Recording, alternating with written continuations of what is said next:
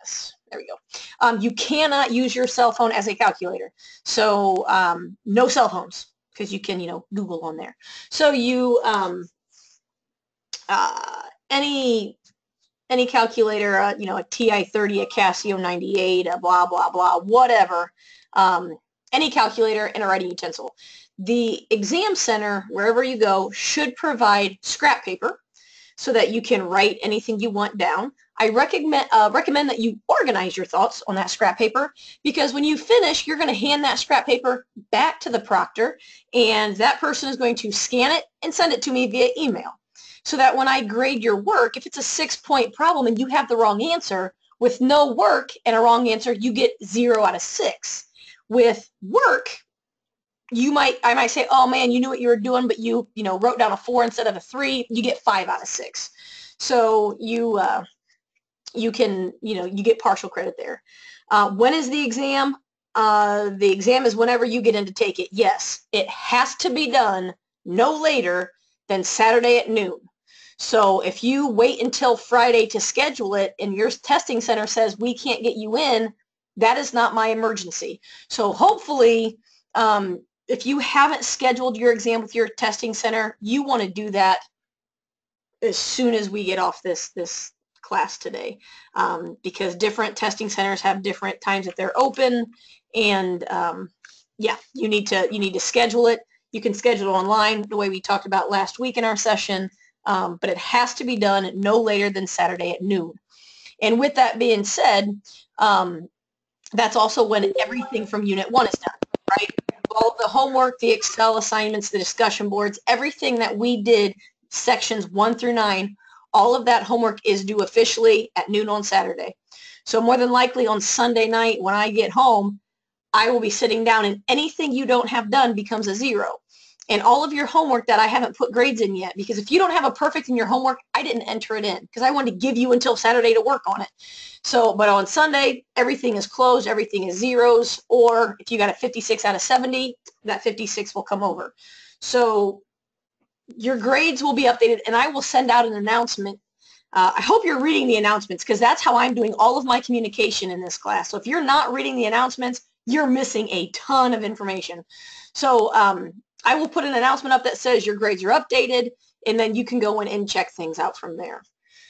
So hopefully you all are taking it at an Ivy Tech. I've only had one student contact me about a different place. We've got that taken care of, because if you're not taking it at an Ivy Tech, I have to confirm with a person there, like back and forth communication, and I will not send a proctor form until I have it confirmed, all of the details that I need.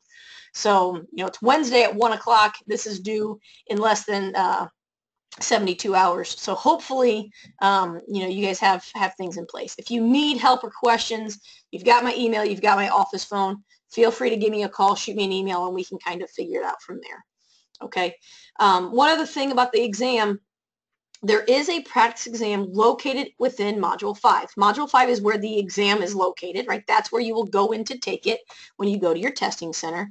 And there is an answer key with that practice exam, okay? A lot of people didn't see that because you're not going through the modules, right? I'm not going to tell you how to take the class. You do what you want to do. But if you go into Module 5, under, I think, learning activities, you will see a practice exam loaded, which is just, it is, it's not through Ivy Learn like the exam is, but the questions will make sure that you're ready for the exam. So if you haven't found that yet, there you go. Okay. Any other questions regarding Unit 1 or Exam 1?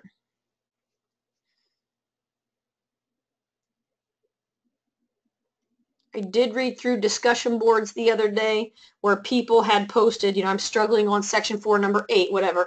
I emailed those students individually with help on questions that they posted. If you have questions on certain sections, through the rest of this week even, and the rest of the summer, feel free to shoot me an email, and I will get you hints, videos, whatever I can find to help you get through that material. But you have to ask. If you don't ask, I don't know that you're struggling. I don't have time to monitor 30 students, every assignment. Which ones are you not doing? I don't know if you're not doing it because you don't get it or you're not doing it because you ran out of time. I don't know. So unless you ask a question, I just assume that you're doing fine. So make sure that you're reaching out if or when you need to. That's kind of on you. Okay. Anything else? Unit 1. Or are we ready to go to Unit 2?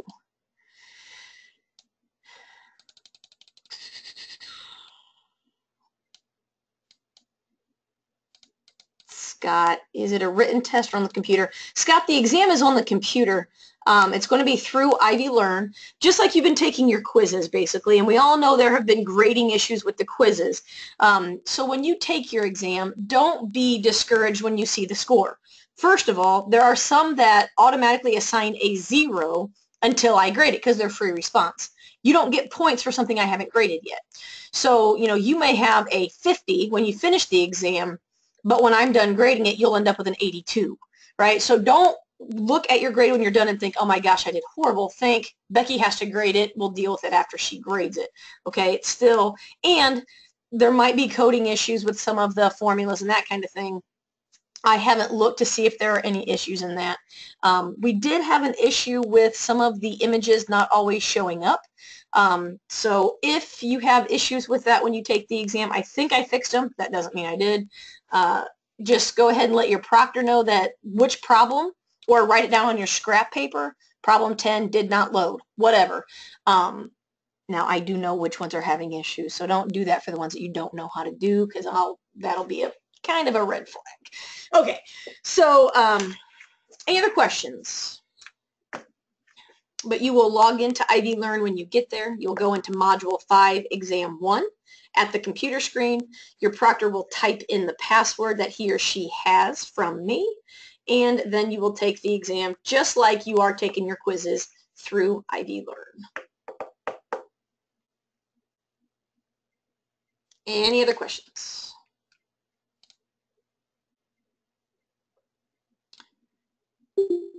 Okay. In a normal semester, the week of the exams, this is all we do. We talk about it, and then we might do some practice problems, but only from what students need. At this point, if you don't have any questions on particular problems, we're moving on to Unit 2 because that's where we're at. So if you're thinking, I can't think about Unit 2 until after I take the exam, some people have that mindset, then you might want to log off now and say, okay, I need to start this video 7 minutes in. Take the exam tomorrow, Friday, Saturday, whenever you take it, and then after the exam, watch the video, right? Because I post all of the links to these videos under the announcements. And so if you, that might be better for some of you, but I don't know. I don't know how your brain works. So we are now going to go into sections 10 and 11. 10 and 11 are not on exam 1. They are in Unit 2. So it's all new information. So if you leave, I'm not going to be offended, but I do recommend you come back and you watch it because we are going to hit a lot of information over sections 10 and 11. But I know some of you have already taken the exam, so this might be a good jumping point for you for Unit 2. All right, so here we go. Unit 2, sections 10 and 11.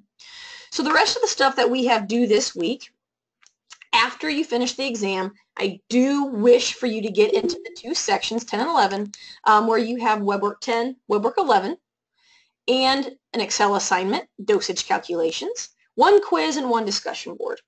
So it doesn't seem like a ton compared to the last weeks, but you also have an exam that you're expected to get through. So let's go ahead and start talking about conversions.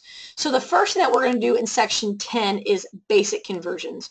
So that's conversions with U.S. customary, with metric, U.S. customary and metric, and then kind of putting those things on steroids and making them bigger. So when we talk about U.S. customary, and you really should have page 245 out if you don't already. Page 245 is yellow, and it has all the conversions you're going to need in this section, well, in this unit, really. Page 245, something just like it you will have on the exam. So that is also super important to recognize.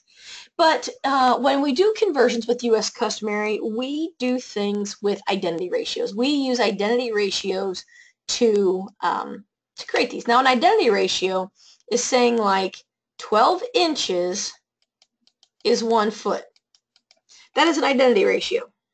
Okay, and I say that because the top and the bottom are equal, right? There are 12 inches in 1 foot. We also could say that 1 foot is 12 inches. There are two ways to write every identity ratio, right? Just flipping them. And we call them identity because if you think about your identity, it's who you are.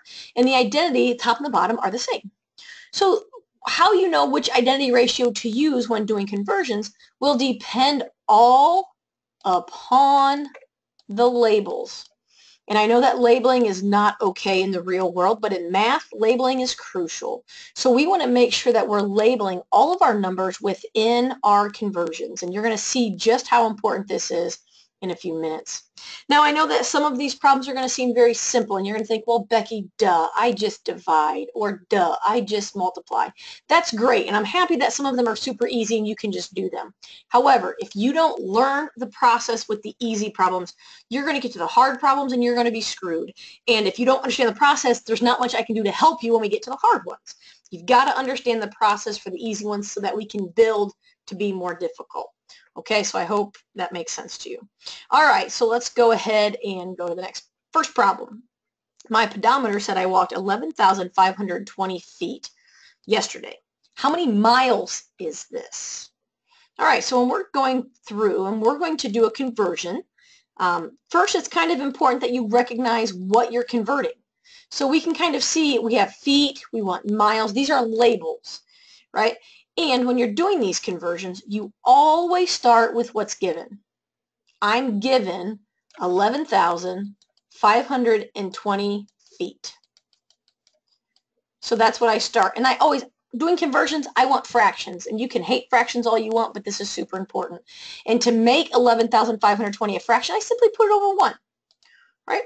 Now, when you think about the fractions of your past, which I know probably haunted some of you, when you multiplied fractions, you could reduce top to bottom. Okay?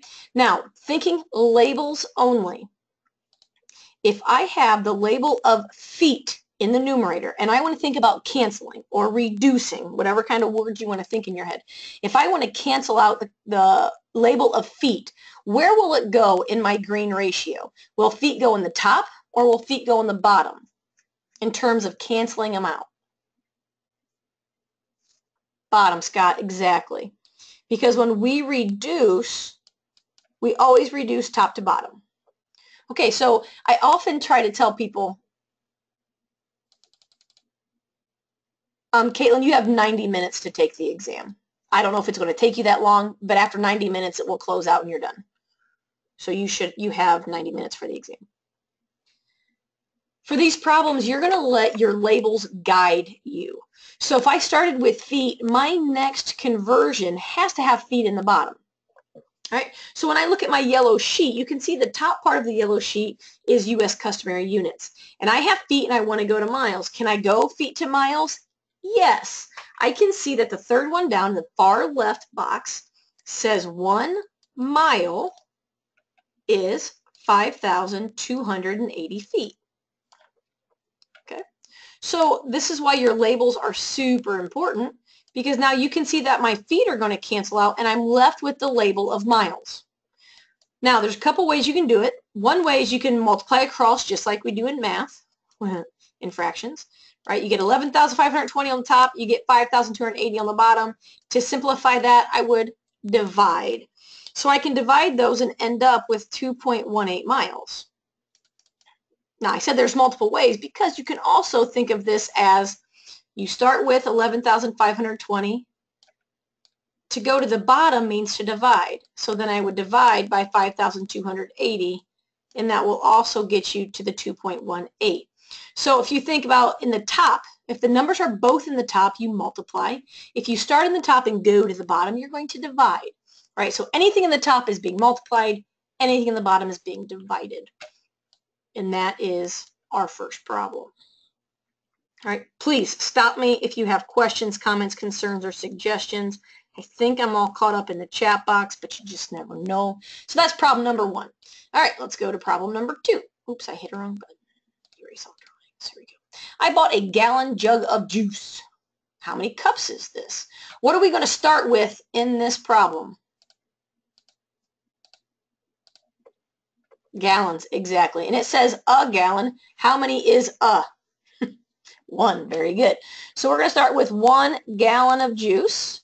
I'm going to put it over 1 to make it a fraction.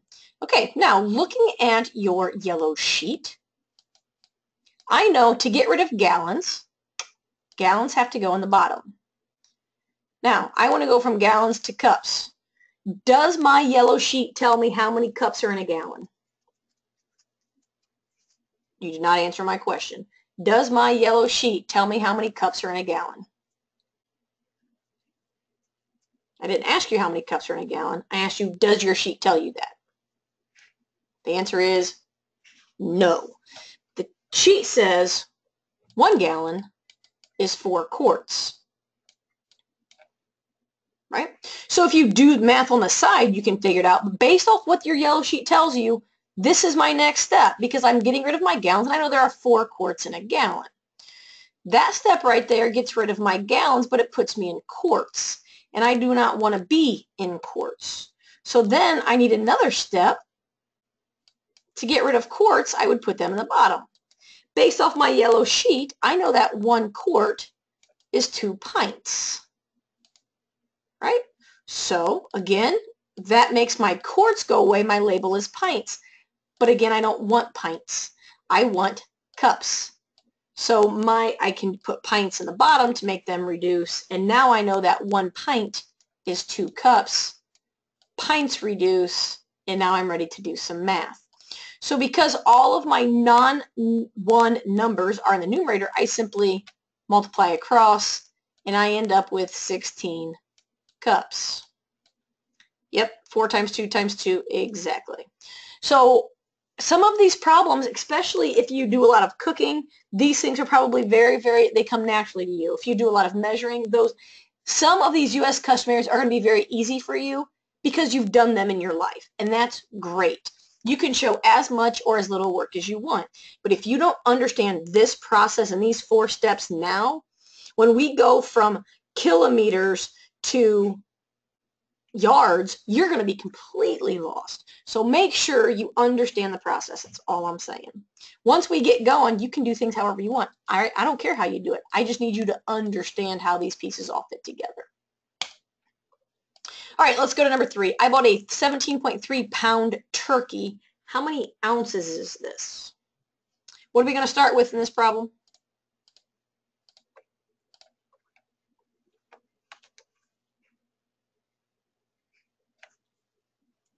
Pounds. Excellent. Okay, so 17.3 pounds. One thing I like about these problems is they kind of have the same process when you're doing U.S. customary. You want to get rid of pounds? Well, it starts in the numerator, so to get rid of them, I'm going to put them in the bottom. Now, when I look at my yellow sheet, I'm going from pounds to ounces, right? This is weight. This is the 3rd column. And I can see that 1 pound is 16 ounces. Whoa. That Z got a little out of control. That makes my pounds go away because they're both in the numerator. I multiply. And this 17.3 pound turkey is 276.8 ounces. Right?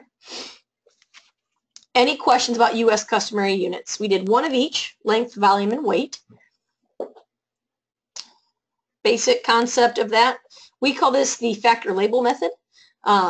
Dimensional analysis sometimes is how it's called. I call it using identity ratios. You can call it whatever you want, but it's using fractions, right? Now we are going to jump to, that's the wrong button,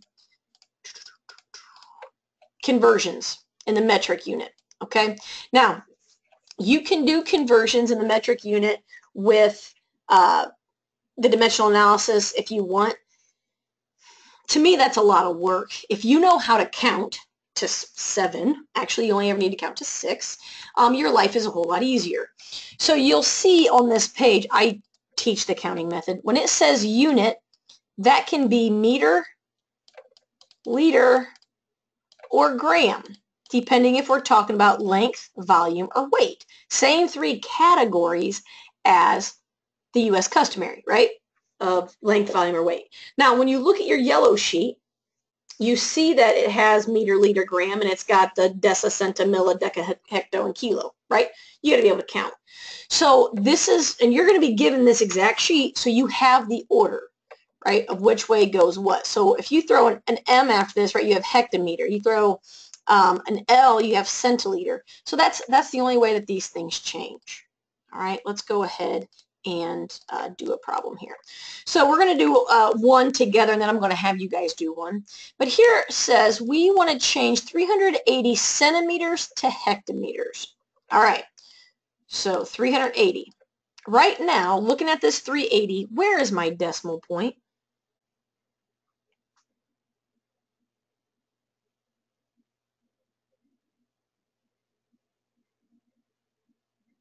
Do you see a decimal point? 3, excellent, good. You guys wrote it out, good. It's at the end.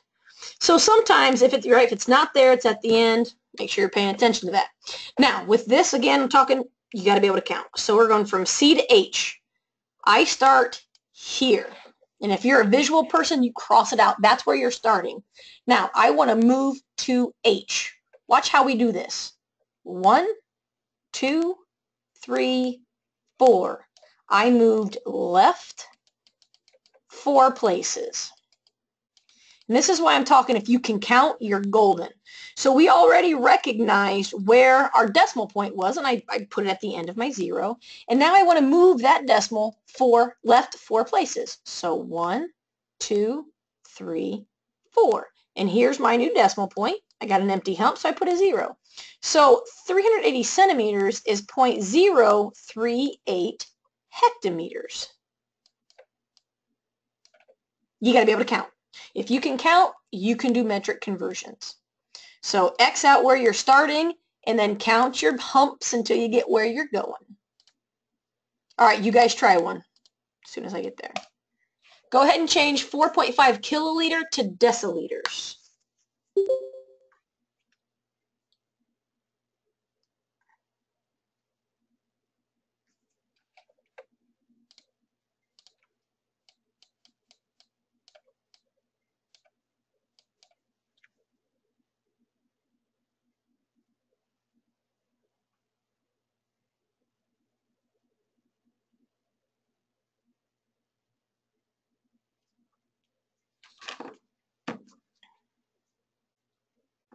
We got our first answer. We got a second answer. Let me change colors for fun. Notice that we are starting with kilo. So that's here. We're moving to just a D, not DA, so we're going here. So I want to move 1, 2, 3, 4. Right 4 is where we're moving our decimal. So 1, 2, 3, 4. I've got 3, well, that is the ugliest number I've seen in my life. And I end up with 45,000 deciliters. So you want to make sure that you're paying attention to the units there. Deca has a DA, so for this problem, if it was decaliter, it would look DAL is what it would look like. Okay. All right. Everybody okay with those? We need to do another one. You guys good? Good? Great. We're not doing another one. The third spot that we can do is, I call it jumping across the pond. U.S. customary is used in U.S., and I think one other country uses the customary units of measurement. Everybody else in the world uses the metric system. So, like when I was in Ireland and Scotland between spring and summer semesters on a trip, everything there was in metric, and it was very, very interesting, especially to see gas prices. We should do that. I should throw that in here. Because their gas prices look really low compared to ours. However, they're per liter, not per gallon. And if you understand the difference between a liter and a gallon, huge. Maybe I'll throw that one in here in a minute. But anyway, so when I say jump across the pond, that simply means we're going from customary, forgot the S, customary to metric, or vice versa, metric to customary. So if you look on your yellow sheet, page 245, the third box down has conversion between U.S. customary and the metric system.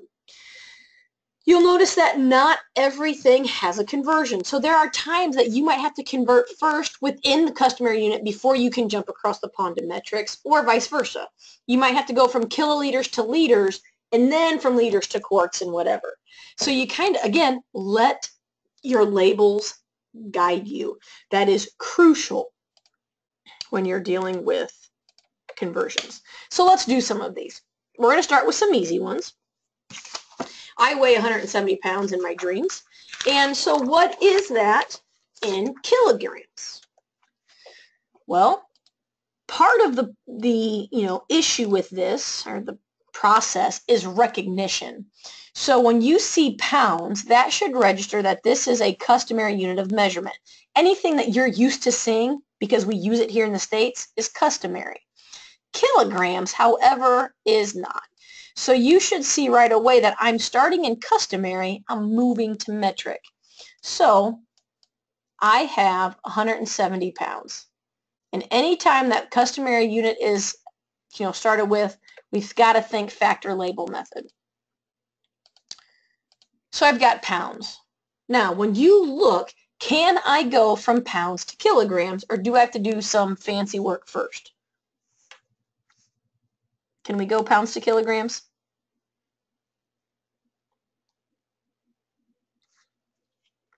Yes, yes we can.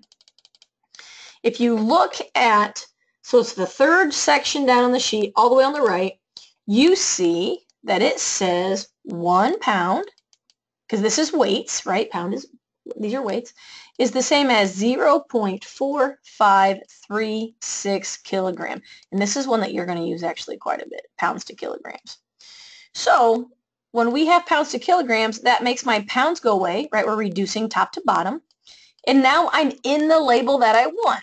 So I don't have to do any more conversions. Both numbers are in the top, so I simply multiply across.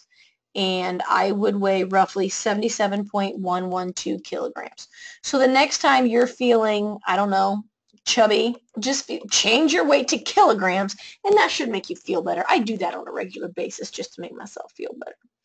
So, that's something that we all can do. But that's kind of the key, is looking at your yellow sheet and deciding, what can you do based on what you have. All right. So my trophy is 170 centimeters tall. How many inches is this? So again, important thing to recognize, centimeters is metric, inches is customary. So we're going to have to jump across the pond. Now, I'm starting in metric. Well, if I need to go metric to metric, I can count. So I don't necessarily need to do a factor label right away. First thing I want to see, can I go from centimeters straight to inches? Is that possible based off our chart?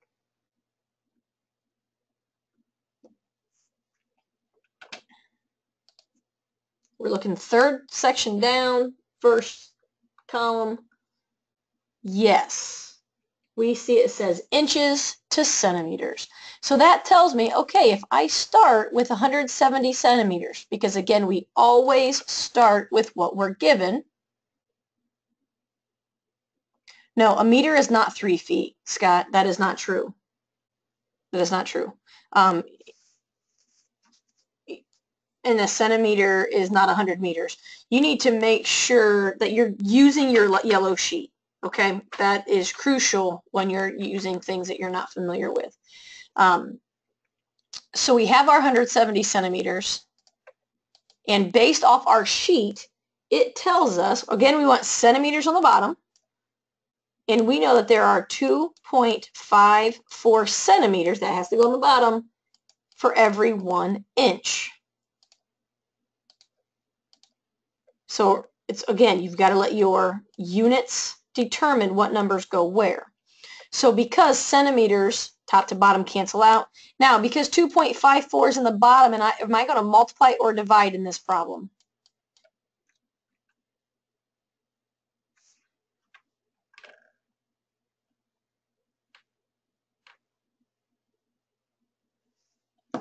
We are dividing, yep. So you're going to take 170 divided by 2.54. and we should end up with roughly 66.93 inches. And again, make sure that you have your labels. Okay. Don't, just based off of, Scott's message about a meter is 3 feet, don't make assumptions on things. You always want to use facts. Facts come in the form of this yellow sheet, and write it down. What are you given? Where does that take you? If you try to do everything just holding your calculator without writing anything down, I guarantee you're going to make mistakes. Just trust me on that. I've taught this class for a long time. Take the extra 15 seconds it takes and write it down. Okay, so now our third one, we're going to deal with volume. And 16 ounces is how many milliliters? Okay, so we have ounces, we want to go to milliliters. So if you look at the volume, hopefully you recognize that we're going to have to jump across the pond. Ounces is customary, milliliters is metric.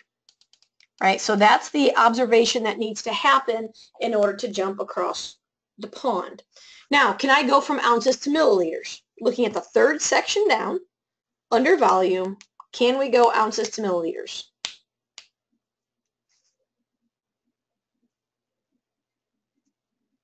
Nope, we can't. We can go from quarts to liters. So the first thing we need to do is get this to be quarts, because then that can go to liters, and then from liters we can go to milliliters. So this is kind of our conversion. Ounces to quarts, quarts to liters, liters to milliliters. If you can kind of think through that. Okay? So let's take the steps needed to do this. So we start with 16 ounces. From ounces, what can I do? Because remember, you got to think about this. I want to get rid of ounces. Ounces go on the bottom. What can I change ounces to?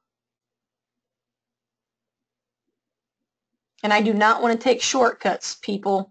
Ounces to quarts is not on your chart. You can't go from ounces to quarts in one step. Okay? I want to do every step, step by step, because when you take shortcuts, people get lost and we make mistakes.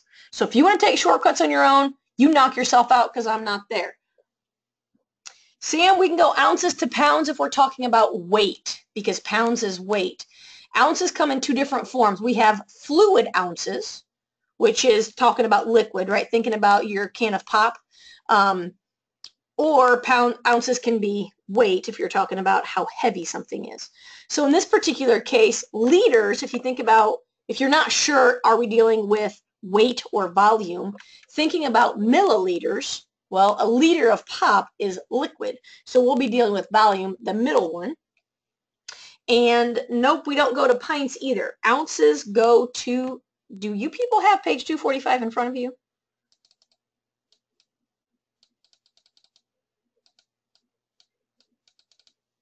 Very, very top section of this page, U.S. customary units. In the middle it says volume, and it tells us that 8 fluid ounces equals cups.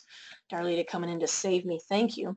So 8 ounces is the same as 1 cup, right? Step by step process. If you understand the steps, the hard problems will not be hard. All right, so that makes my ounces go away, and now my label is cups. Well, remember, I don't want cups, I want quarts. So I need to change out of cups. Again, cups is in the top, so I'm going to go cups in the bottom. What can I change cups to based on my sheet? And don't say ounces, because that goes backwards. Pints, exactly.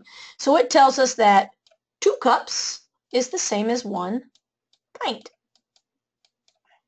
Okay. So now we're in pints, so we're getting there, right? Closer. What can I change pints to?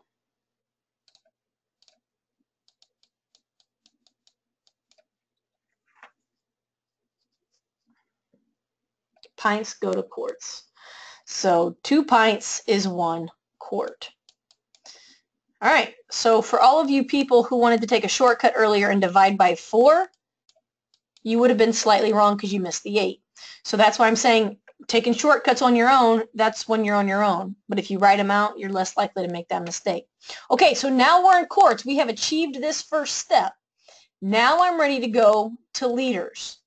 So if you look at the bottom, third section down, because from quarts to liters, right, we're jumping across the pond. The pond is right here, and we're jumping across it. So we know based off quarts is in the top, so we're going to put quarts in the bottom. Third down, it tells me that 1 quart is approximately 0.9464 liters. And that makes my quarts go away, and now I'm in liters. Now, if you recall, from liters to milliliters, we counted. We didn't do a fraction, we simply counted. So I'm ready to get myself a number so that my last step can be counting. So when I'm looking at this 5 fraction problem I have here, I'm ready to go ahead and do the math. So I start with 16. Every number in the bottom is divided. So divide by 8, divide by 2, divide by 2. Number in the top means multiply by 0.9464. And my label will be liters. So if we multiply that out, how many liters is this?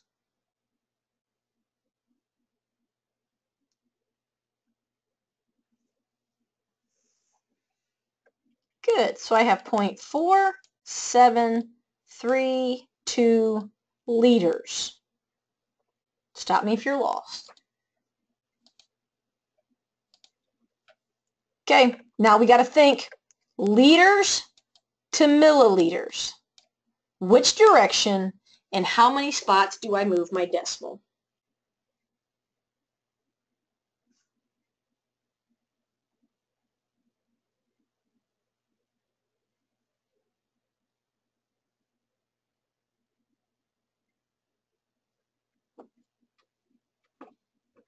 So now look at your metrics.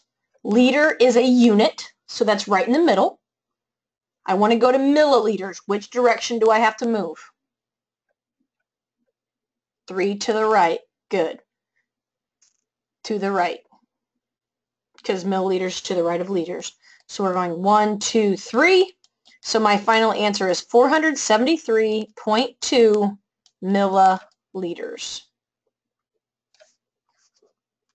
So quite a few steps in that problem, but the math itself is not difficult. All of you can count. I believe in you that you can all count to at least 3. And I know you can all multiply and divide because, well, we have calculators that make that easier. So the math part of this is not difficult. It's the setting it up and making sure you have the numbers in the right position. Taking shortcuts will be your detriment. That will be the biggest issue with these problems, is that people want to do things quicker, and that leads to issues. Okay. All right. Okay, so now we're, that's section 10.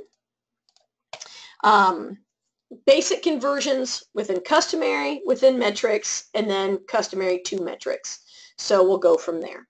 All right, so temperatures. I'm not going to spend a ton of time. We're going to do 2 of these, and that's it. If you look at the 4th section down on page 245, you have 2 formulas. The first formula talks about going from Celsius to Fahrenheit, and that's because the formula is F equals 9/5 C plus 32. I know this is going from Celsius to Fahrenheit because you can see what's within the, I call it the beef of the equation.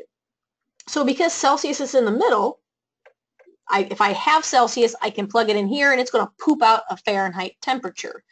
Similarly, the second formula there is C equals 5/9 times the quantity of F minus 32. You will notice in the blue equation there are parentheses. In the pink equation there are not. Do not mix that up.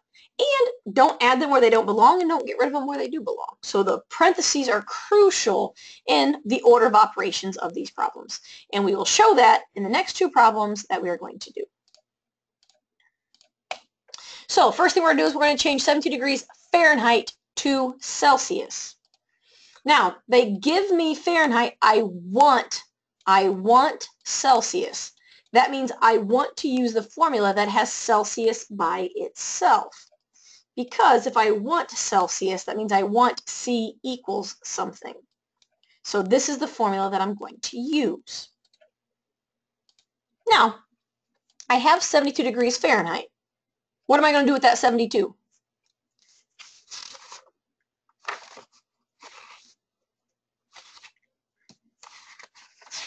Yeah, we're going to shove it in so we can subtract something. So it's going to go in here for F. So I have 5/9 times the parentheses of 72 minus 32. Now, depending on your calculator, you might be able to type that in exactly like you see it, or you might not. I mean, I don't know what your calculator looks like. Order of operation tells us to subtract first.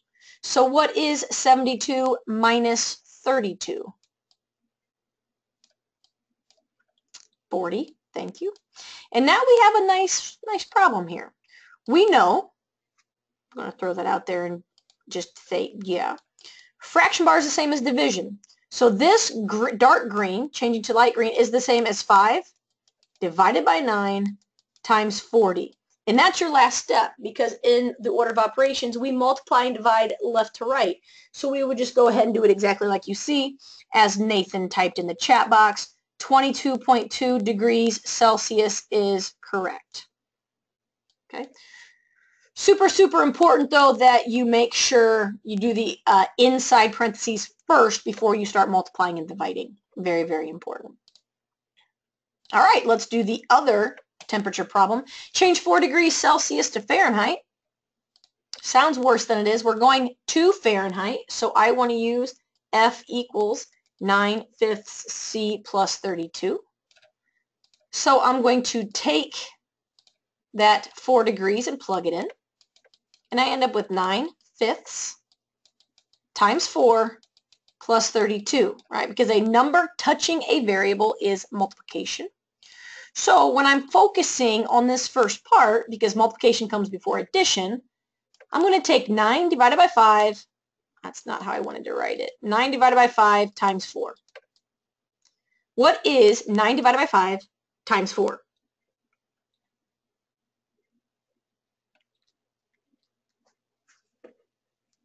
$7.2. All right, so you have 7.2, then you add 32, and you end up with 39.2 degrees Fahrenheit.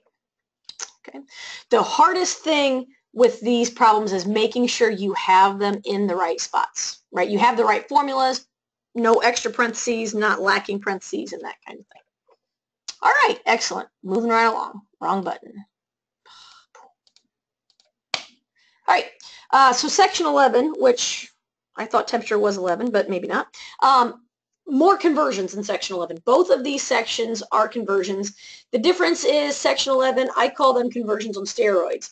They're a little bit more involved. They're a little bit bigger. There's some odd conversions, which is the ones at the bottom of the page, ones that we don't normally see, right? I think that you guys probably convert feet to inches maybe on a regular basis. If you cook, you're doing pints to cups to ounces, whatever. But not very many of us convert square miles to square kilometers, or cubic inches to cubic feet. Those are things we don't do on a regular basis. Or we don't say, hey, there's 6,000 gallons of water in my pool. I wonder how much that weighs. Those are things that we don't do every day, and therefore the conversions are a little bit, I don't know, they're different. So two things that we are going to deal with are area and volume. And if you remember, area is square units. By square, I mean raised to the second power, right? So we would have inches squared. Cubic means raised to the third power, so we would have like feet cubed. And I bring this up, obviously, for a reason. Because if you have area or volume, and your exponent is a little bit different, this is going to tell you how many times you need to do the conversion, right? Every problem we've done so far, our labels have been inches, feet, centimeters. The exponent has been 1, right? If there's no exponent there, it's automatically a 1, and therefore we've done the conversion 1 time. If you have inches squared, then you need to be doing 2 conversions, because inches times inches equals inches squared, right? We've got to do it twice. Feet cubed is feet times feet times feet. So we would do the conversion 3 times. And talking is cheap, so let's go ahead and do one of these. What is the area of a sheet of paper in square feet? I highly recommend you pay attention to this problem because I think this problem is in your homework. I think this exact problem is in your homework. You might be going to square centimeters in your homework. But anyway, you definitely are going to start with an area of a sheet of paper. Okay, so I'm basically going to give you the first part of a homework problem as long as you're paying attention. So, a sheet of paper. What are the dimensions of a sheet of paper? Because if you don't know that, super hard problem. The dimensions are like length times width. What are the numbers? There we go, Nathan. A sheet of paper is generally 11 inches by 8.5. That is a standard issued piece of copy paper. So if we want to find area, paper is generally a rectangle. Remember that area, and this is on your sheet, area of a rectangle is length times width. So if I want to find the area of my sheet of paper, I can do so by taking 11 times 8.5. What is 11 times 8.5?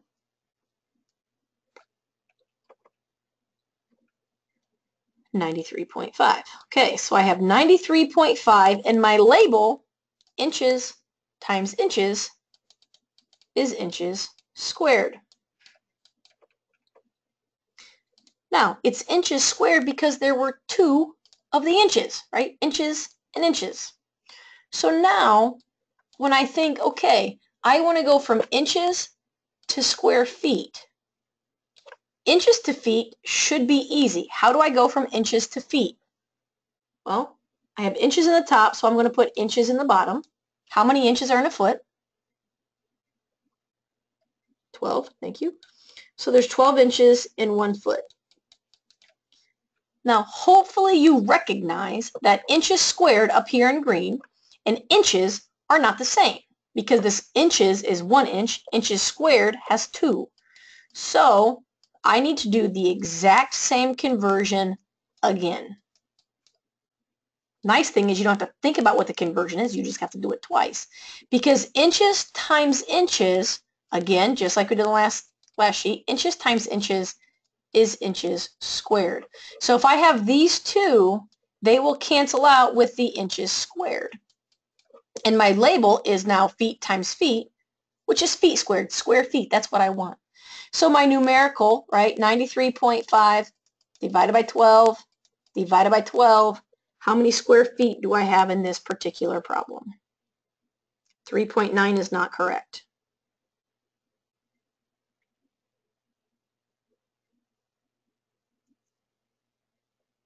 You got to start with 93.5, divide by 12, and then divide by 12 again. You're dividing by 12 twice.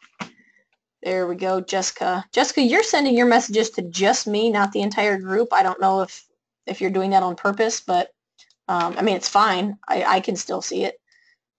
So I'm going to go ahead and round just for simplicity.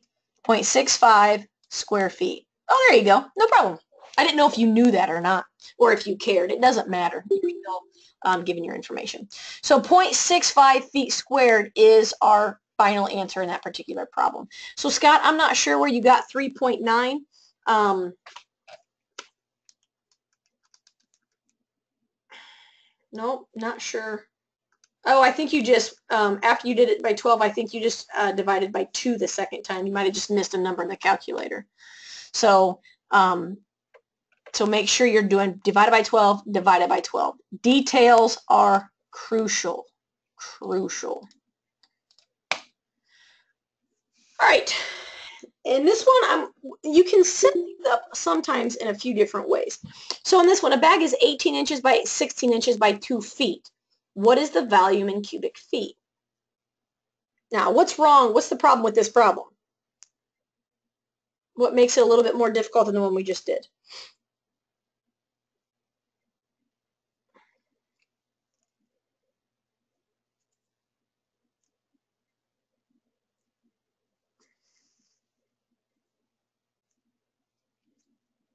Any idea? We are dealing with cubic feet. Inches to feet. Yes, we are going to need to go inches to feet. Our final answer is wanted in cubic feet. So we do want our final answer to be in cubic feet, but when you think about the problem, we're trying to find volume. Volume is found by taking length times width times height, and again, this is on your sheet. But when you do that, all three of your sides need to be in the same units. And if you notice, inches, inches, feet, those are not all the same. So in order to do this volume, you either need to have all inches or all feet. And it doesn't matter, because if you do it all in inches, then you can do the conversion to cubic feet and it's fine. Either way, you're going to be fine. So in thinking about this, I personally think if my final answer needs to be in feet, let's go ahead and change things to feet. So basically I'm going to say 18 inches. I need to change that to feet. Well, there are 12 inches in 1 foot. So how many inches, how many feet is 18 inches?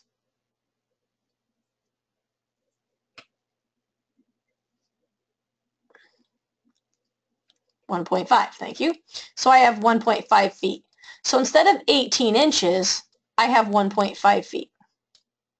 Then we go to the next one and say, okay, now we have 16 inches. Same concept, 12 inches is 1 foot. My inches cancel out. How many feet is 16 inches? And let's go to like 3 decimal places.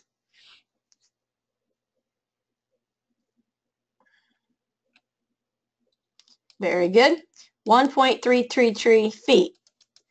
So now I have a bag that's 1.5 feet by 1.333 feet by my last one that's already given, 2 feet. So now I have 3 dimensions all in feet. So when I want to find my volume, length times width times the height. So I want to take 1.5 times 1.333 times 2.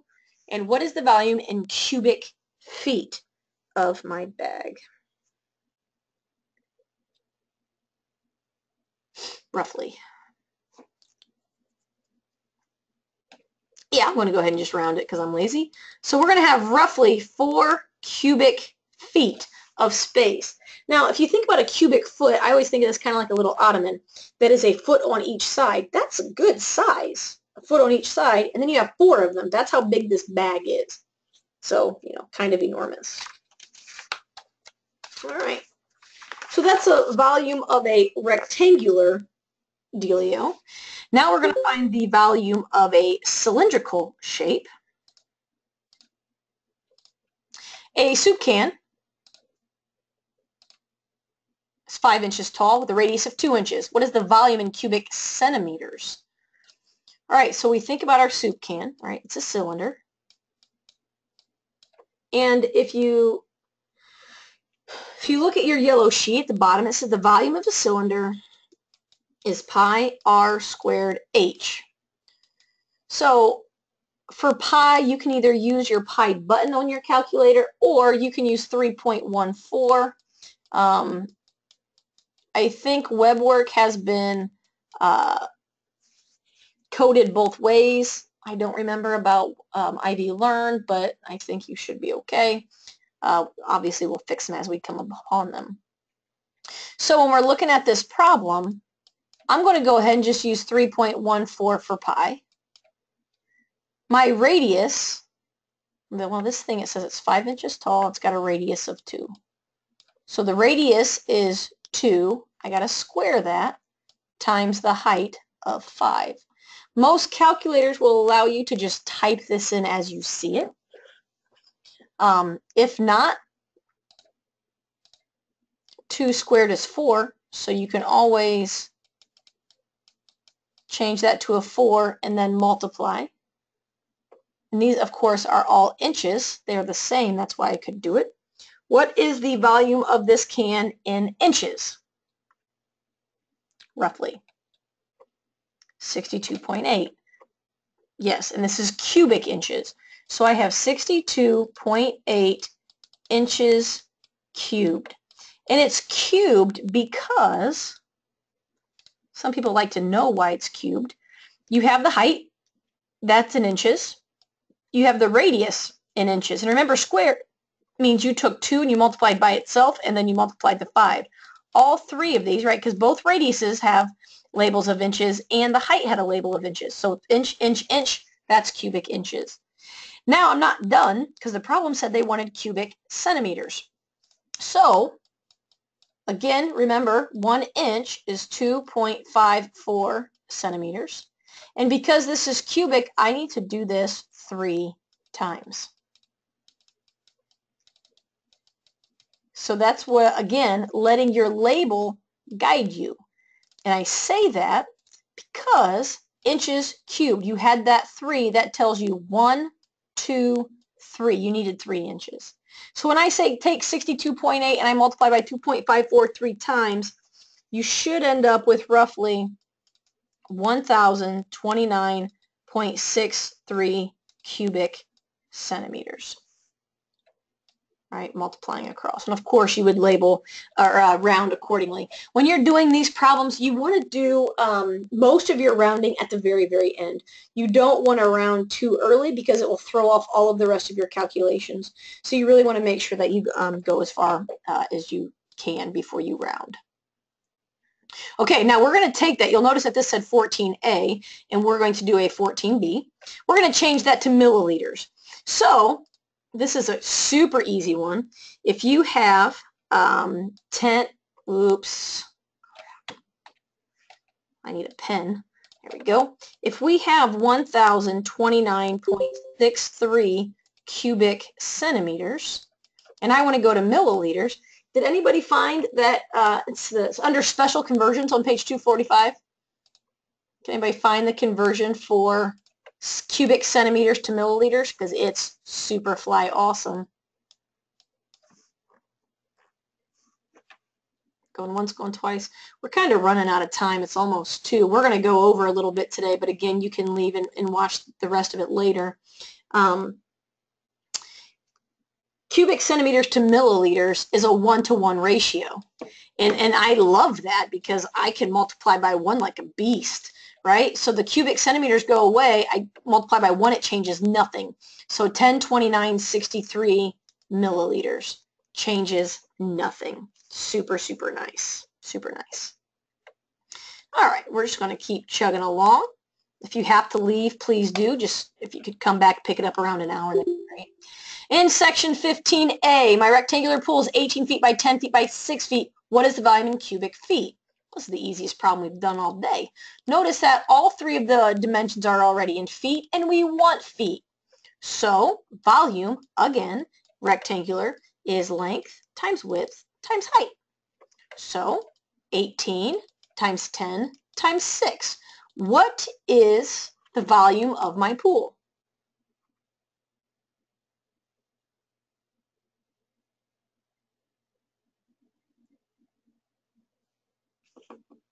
$1080.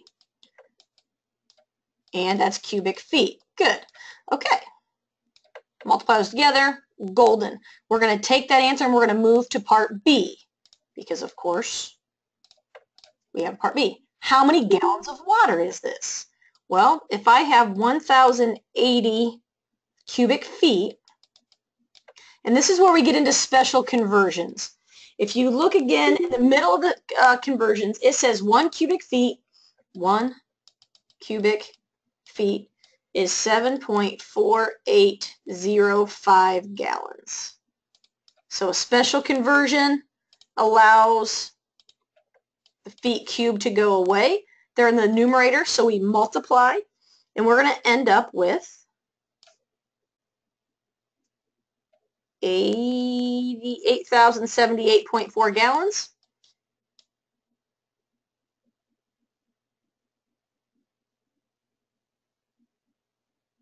How are we off just slightly?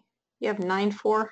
Is it a 9-4? Did I not multiply? You guys both have 9-4. I'll trust you. I'm going to add that to my paper then. 9-4. Okay. So we have 9-4 gallons of water. Just multiplying those. Again, letting your labels guide you. Where are you at? Where do you want to go? All right, so then we go to part C. What is the weight of that water? Well, if I have 8,078.94 gallons, again, looking at your sheet, you probably have noticed that 1 gallon of water, and this is only water because different liquids have different densities, but 1 gallon of water is approximately 8.33 pounds. So that makes my gallons go away. And how many pounds is that?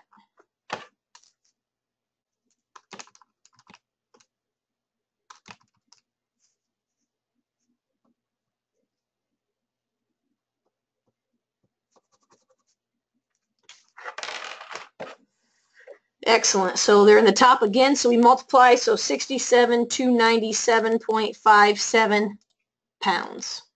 Exactly. So those are, special conversions that we don't see on a regular basis, which is why they're listed under special conversions, right? Super, super creative there. But something interesting. All right. We've got a few more that I want to kind of get to. We'll do 16 and then we're going to jump, I think, to 18 and we'll be done. So in 16, you'll notice in this one it's a little bit different. I ran 5.3 miles per hour. And if you recall back from Unit 1, per implies a fraction bar, right? Per 1 hour. So we start with 5.3 miles per is the fraction bar, 1 hour. Now, this basically is a rate, right? It's a rate because it's a by per time type of a thing. But now I have labels in both the numerator and the denominator. So when you look at what is this in meters per second, I want to go from meters per second. I need to change both the top and the bottom. And not just that, but I need to change my miles. I need to jump across the pond, right? So the first thing I'm going to do is I'm going to change those miles to kilometers. And there are different ways to do this, right? You can take steps in different orders. But I want to say, based off my sheet, that 1 mile is the same as 1.6093 kilometers. And so when I multiply those together, I have 1.6093 times 5.3. Oops, I hit a wrong button. I end up with 8.52929, and that's kilometers per 1 hour. Well, recall that's kilometers. I want meters. And kilometers to meters, I'm going to move right 3 places. So here's my decimal, 1, 2, 3. That means I have 8,529.29 meters in 1 hour. Now, I'm not done, but that puts me in meters, which is half of my problem. So the other half of my problem is going from hours to seconds. And you got to kind of think differently here. So right now I have hours in the denominator. So to get rid of that, I'm going to put hours in the top, right? Because they reduce top to bottom. So 1 hour is 60 minutes. And that's great that I get rid of my hours, but I'm still not in seconds. So I do one more step and I say, well, I know that 1 minute is 60 seconds. So that beautiful step makes my minutes go away. And now my label is seconds, which is what I want. So I can take my last step and take my 852929 divided by 60, divided by 60, and that will lead me to the promised land of approximately 2.369. I'm going to go ahead and round. And that is meters per second. And this is kind of a problem that I'm talking about when I say if you don't understand the process, I'm not really sure a shortcut way of going from miles per hour to meters per second without asking Siri and having somebody else do the math for you. Fortunately, you can't do that on an exam, so you probably shouldn't do that now, right? And these are the exception, not the norm. Most problems are not going to be super, super detailed with multiple steps. But if you can do this problem, you can do any of them, right? So I do think it's important that we practice those and we introduce those and we talk about those because they're good. They're good problems. All right, I want to do one more problem. And I want to point out that the three of you that are left, take note of this. All right, so Sam, Nathan, Darlita, you have an Excel assignment called dosage calculations that you have to do. This right here, problem 18, is that assignment. This is what you have to do in that Excel assignment, which is why I throw it in here. So you don't have to use Excel for that assignment if you don't want to. Actually, because it's a Word document, you can do it all by hand if you want. But this is what you have to do, this exact process. You're given a patient with a particular weight. Steve weighs 188 pounds. When your drug dosage, if you are sick or in the hospital, whatever, the amount that they give you is dependent upon how much you weigh. However, many drugs are dosed based off of the metric system, right? So milligrams per kilogram. So knowing that Steve weighs 188 pounds does us no good because the amount of drugs that he needs to get is based off of his kilogram weight. So our first step is always to say we need to take these pounds. Steve is 188 pounds. We need to take those pounds and convert them to kilograms. Now we've done that already once, long time ago at the very beginning of this section, and we know that 1 pound is the same as 0.4536 kilograms. So I'm not kidding. This is going to give you the step-by-step details of what you need to do for that that homework assignment. It's not in web work. It's under the other assignment. It's a Word document right now. So that blue step takes us from pounds to kilograms. And after we have kilograms, you can see the dosage is 25 milligrams per, implies the fraction bar, per 1 kilogram. So kilograms are in the top in the blue fraction, so I know that my 1 kilogram needs to go in the bottom. Per 1 kilogram is compared to 25 milligrams. And so that step right there will tell us total milligrams, right? So these three steps here will give us the total milligrams for Steve. However, generally, you do not get dosed up with all the medication you need at one time, right? This problem says it's to be given twice a day. So we're going to take our final answer and we're going to divide by 2 because it's divided into 2 doses. If it's to be given 3 times a day or every 8 hours, you divide by 3. So for this particular problem, we're going to take 188. We're going to multiply by 0.4536. We're going to multiply by 25, and then we're going to divide that into 2 doses. So Steve should be getting roughly 1,066 milligrams per dose. And in that assignment that I'm referencing, you're given, I think, like 8 or 9 patients. You're given their weight, and you're told how much they were drugged, right, their dosage, and you have to determine if they were overdosed or underdosed based off of this problem. So you're going to do this calculation for every one of those patients and then make a determination. Did you overdose or did you underdose, or did they get approximately the right dose, right? If Steve would have gotten 1,070 milligrams, I would say that that's fine. Nobody's going to die from 4 milligrams. Oh, maybe they will. I don't know. But, if it's close, you're fine. It's really when it's off by, if they would have given him 10,000 milligrams, that's a big difference. So this problem is very evident of that extra assignment you'll be asked to do in section 11. Yep. Okay, that's all I'm going to do for this one. It's 10 after. We'll call it a day. Do any of you have any questions about any of this? No? Okay. If you don't have any questions, you're free to go. Make sure you get your exam taken before Saturday at noon. And if you have any other questions, shoot me an email, give me a call, whatever you need, and I'll be here to help. So thanks for staying. Thanks for coming. I appreciate it. And have a good week. Good luck on your exam. Bye, everybody.